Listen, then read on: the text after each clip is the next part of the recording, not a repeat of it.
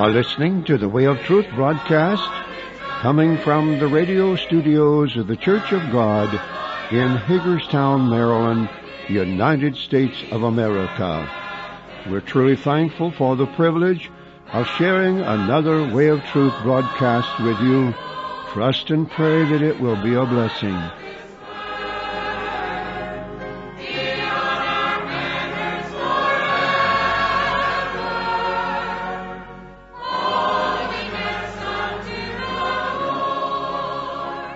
We're opening our broadcast service with the West Virginia Trio singing for us a song that expresses a need which every one of us have. I need Jesus.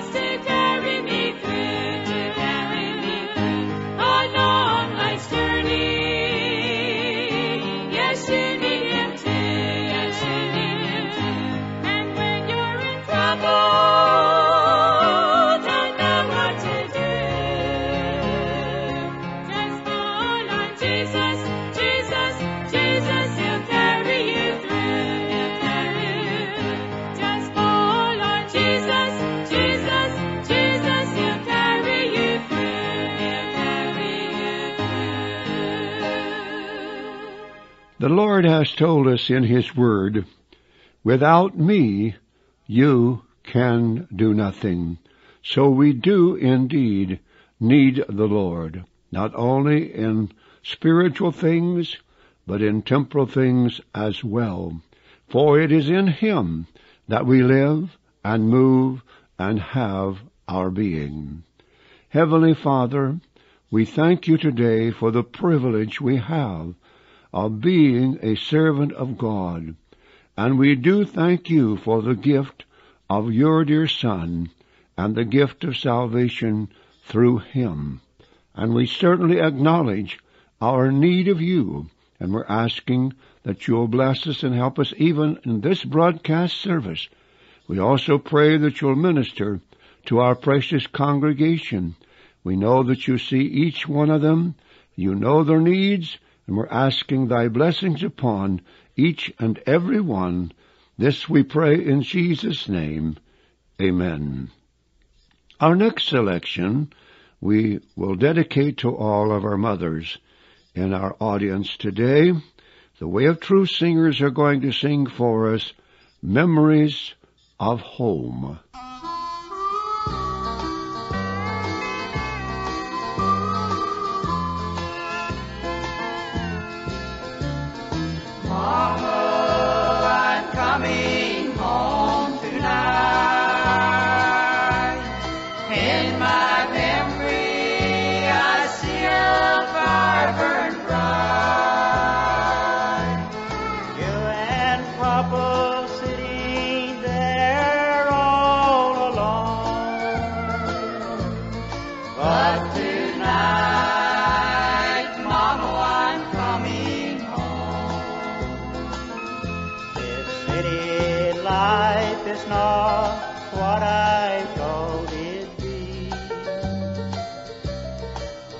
Bright light through these tears have lost their glow, until I'm in your arms again to hold me tight. Just tell Papa I'm coming home tonight.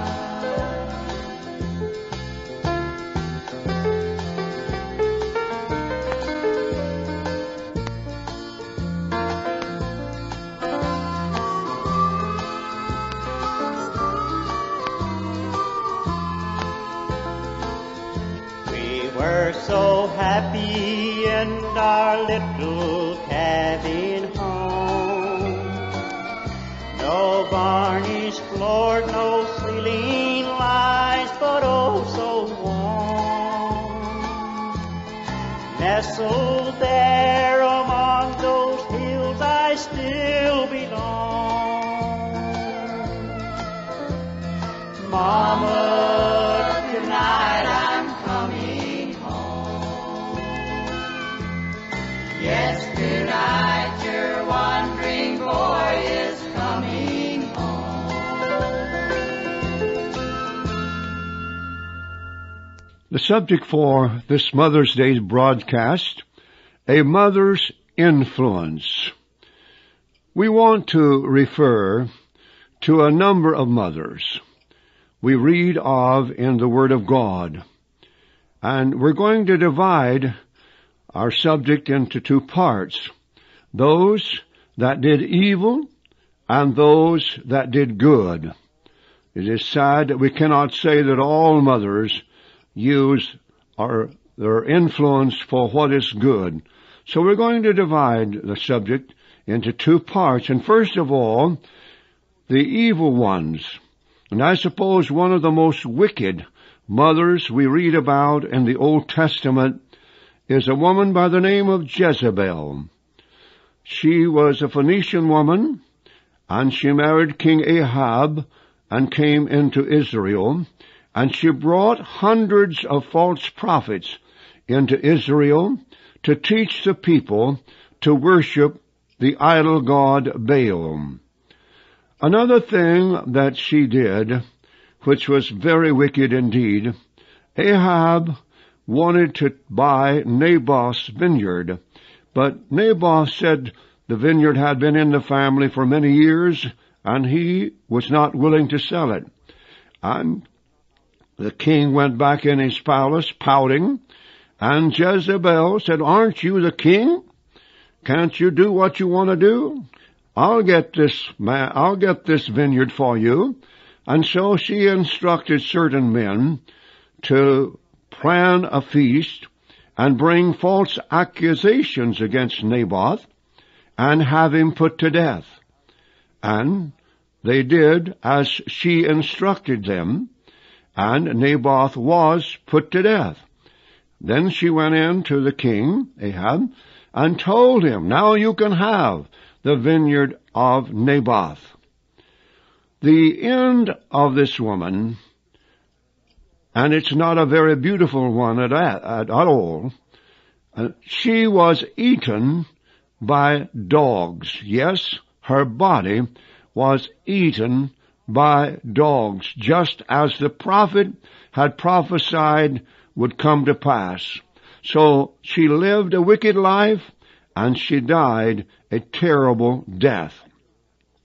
In the 20th year of Jeroboam, king of Israel, we read, Asa reigned over Judah, and Asa did that which was right in the eyes of the Lord. And one of the things that Asa did, he removed his mother from being queen. And the reason he removed his mother from being queen was because she had made an idol in a grove, a pagan shrine, and Asa destroyed her idol. Now we're talking about God's covenant people here when we talk about King Asa and Israel. And this mother had made this pagan shrine, and of course she and others were worshiping it. But when Asa came to the throne, he was determined to do what was right. He was determined to please God, even though it affected his own mother. So he removed his mother from being queen because she had made an idol in a grove or a pagan shrine, and Asa destroyed her idol. In 2 Kings 11, and also in 2 Chronicles chapter 22, we read about a woman by the name of Athaliah, and she was the mother of Ahaziah, who ruled Judah for a year. That is, when she saw that her son was dead, she arose and destroyed all the seed royal.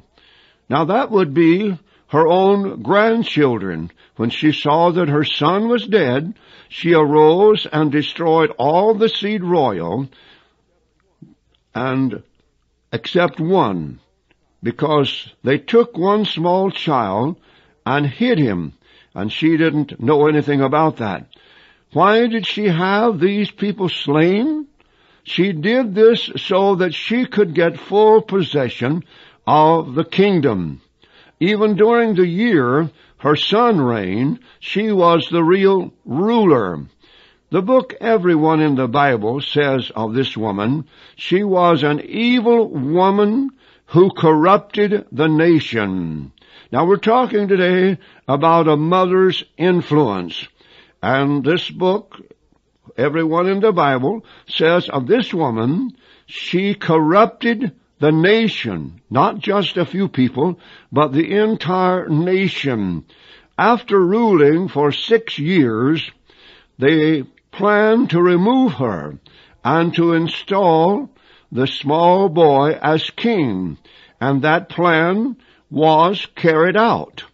And this woman, who had usurped the throne for 6 years, was taken out and put to death, even as she had had the seed of the king royal put to death. She suffered the same fate as they did. In Matthew chapter 14, we read of the deeds of a mother. And I'm going to take time to read several verses here in this chapter. At that time, Herod the Tetrarch heard of the fame of Jesus, and said unto his servants, This is John the Baptist. He is risen from the dead, and therefore mighty works do show forth themselves in him.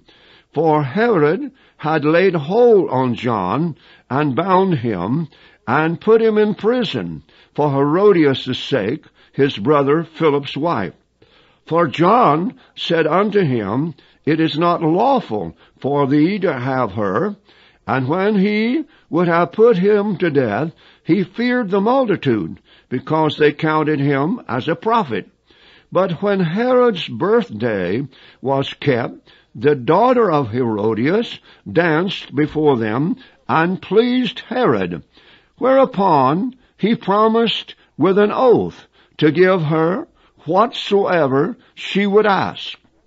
And she, being beforehand instructed of her mother, said, Give me here John the Baptist's head in a charger.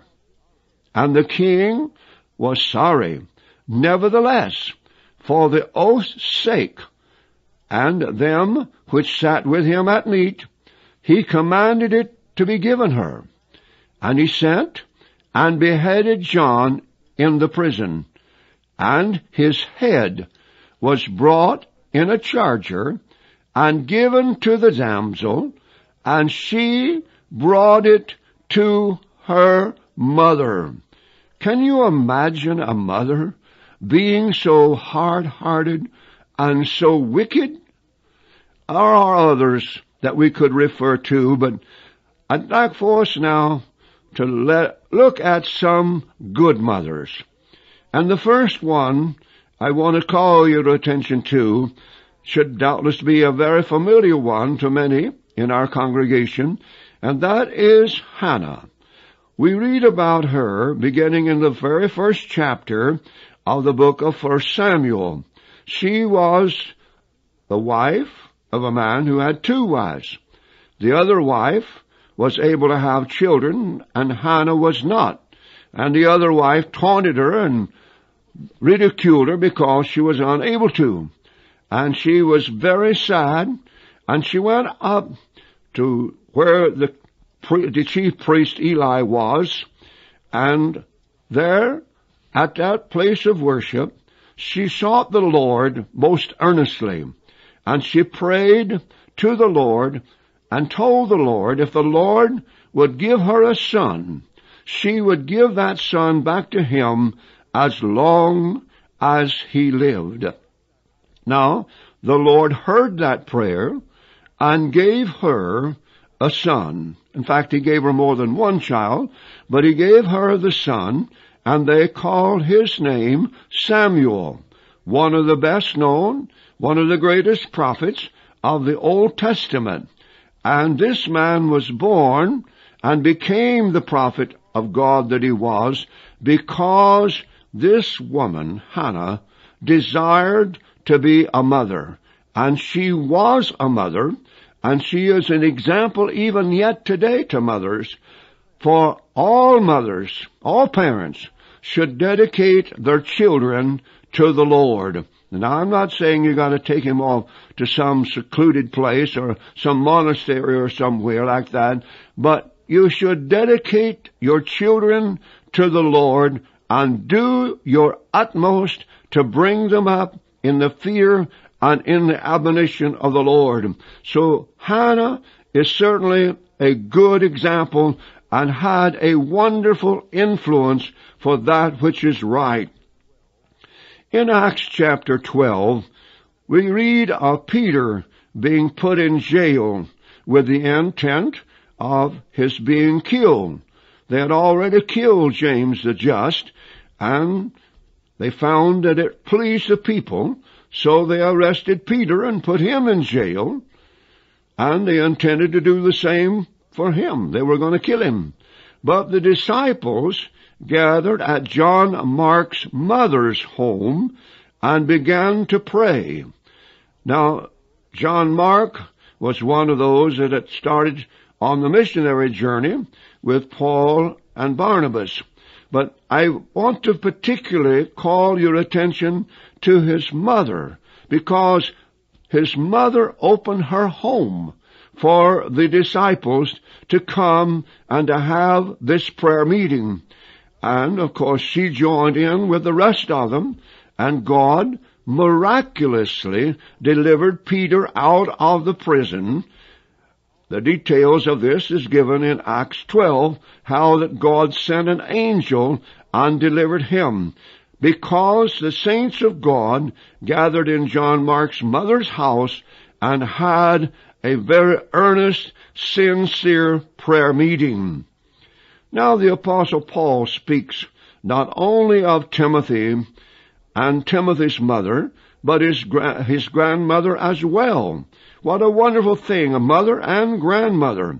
When I call to remembrance the unfeigned faith that is in thee, which dwelt first in thy grandmother Lois and thy mother Eunice, and I am persuaded that in thee also. The Apostle Paul was saying here that he realized and knew that the young man Timothy had been greatly influenced by these two godly women, his mother and his grandmother. These were women who had a wonderful influence for God and for souls. I suppose we all have heard of the wisdom of Solomon in regard to the two women who came to him claiming the live baby was hers. There were two women who lived in the same house, and they had babies pretty close together, and both of them had their little baby sleeping in bed with them. One of the women, probably while she was asleep, turned and lay on her baby, and the baby died. And when she became aware of this, she took her dead baby and put it in the bed with the other woman, and took the other woman's live baby and put it in her bed. But whenever the morning came, the woman whose baby had been taken over to the other bed realized that the baby in her bed was not hers, but the baby that belonged to the other woman. But both of them claimed that the live baby was theirs. And so they took the baby to Solomon. And Solomon heard what they said, both of them claiming that the live baby was theirs and the dead baby belonged to the other woman. So Solomon asked for a sword. He said, "Bring me a sword." And he let these two women know what he was thinking.